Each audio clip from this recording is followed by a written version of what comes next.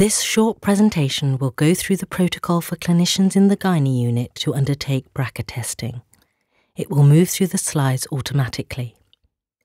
Please also read the accompanying Frequently Asked Questions document, FAQ1.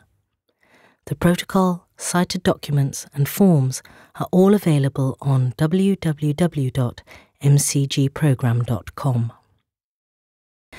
Gene testing of the BRCA1 and BRCA2 genes can be undertaken by approved clinicians in NHS Royal Marsden patients under the gynae unit if they have non-mucinous ovarian cancer diagnosed at any age. BRCA testing can be discussed and undertaken at the time of diagnosis, during active cancer management or during follow-up.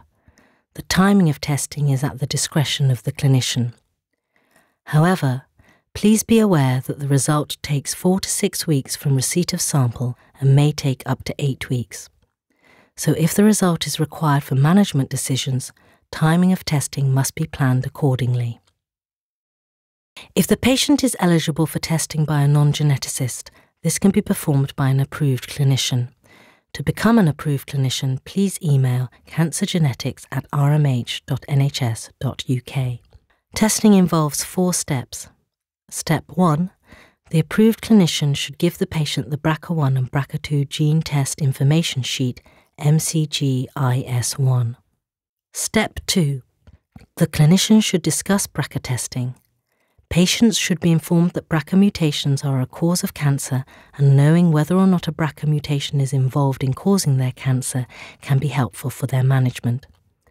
The clinician may also like to describe the specific relevance of the test for the specific patient. The patient should also be aware that the result can provide information of relevance to the wider family. E-Learning Module 2 provides further information about the BRCA genes. If either the clinician or patient feel that more detailed discussions would be helpful, a referral to the genetics department should be made. Step 3. If the patient wishes to proceed with testing, the consent form should be completed and scanned onto the EPR. E-Learning Module 4 details how to take consent. Step 4. Blood in EDTA purple top tubes should be taken, ideally 2 9ml bottles. The blood should be sent together with the BRCA gene test request form, MCG F2, to the TGL Clinical Lab, which is in the Brooks Lawley building in the ICR. The testing, analysis, interpretation and report generation currently typically take 4 to 6 weeks. All tests will be completed within 8 weeks. The test result will be uploaded to the Germline Genetics tab on EPR. An EPR annotation with the result and any recommendations will also be uploaded. If no mutation is found, this result will be sent to the patient by the genetics unit, together with an information sheet, MCG IS2. Usually patients do not require any further discussion about the result, but if you think this would be helpful, let the genetics team know and they will send an appointment. A small proportion of ovarian cancer patients have mutations in genes other than BRCA1 or BRCA2. We are increasing the number of cancer predisposition genes that we test, and when this becomes available, you will be notified.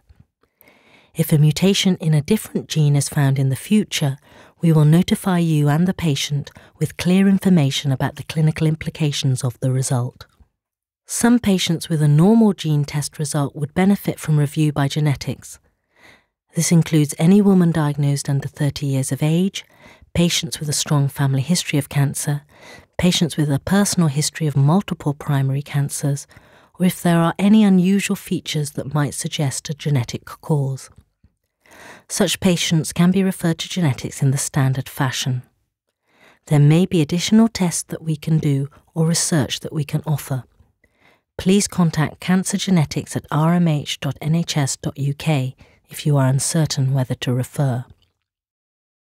If a mutation is identified, this result will be sent to the patient by the genetics unit, together with an information sheet, MCG IS3, and an appointment in the genetics clinic to discuss things further. The cancer team will also be informed of the result. The cancer team should use the information as appropriate in the patient's cancer management and follow-up. The genetics team will discuss with the patient the implications for their future cancer risk and the processes for how their relatives can have discussions and testing should they wish to. Very occasionally, a variant is identified for which further evaluation would be helpful in deciding if it is a pathogenic mutation. This occurs in less than 1% of tests.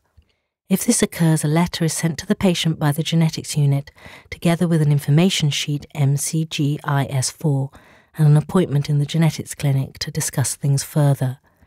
The cancer team will also be informed. The genetics team will discuss with the patient the process and time frame for further evaluation of the variant and any additional tests that are required. A final recommendation for clinical management of the variant will be issued as soon as possible, typically within 3 to 6 months. The patient and cancer team will be informed. This presentation is now complete. Thank you for listening.